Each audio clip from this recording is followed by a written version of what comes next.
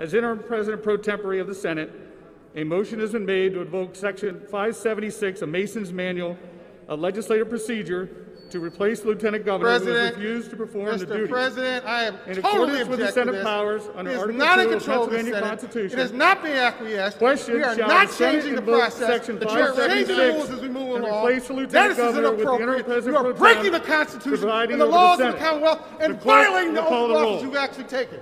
There's nothing about this day that is appropriate. Nothing. And we will not lay down and roll over because you got four more folks on that side of the aisle. This is about Pennsylvania. It's not Democrats or Republicans. This is not about simply winning. It's about protecting our democracy. That's what this is. Aye. Arnold. Aye.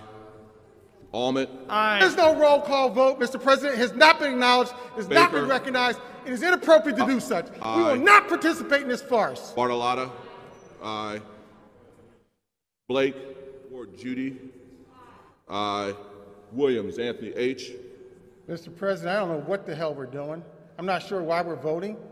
We've crossed the bridge. We've broken all sorts of rules today. I don't know what we're saying yes to or no to because this is a violation of the process. The gentleman who sits in the podium, the rostrum, is still the presiding officer of the Senate.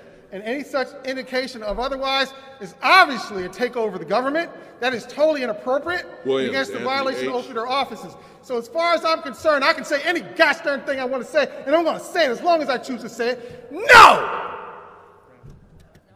No. Williams Lindsay. No. Udechek. Aye.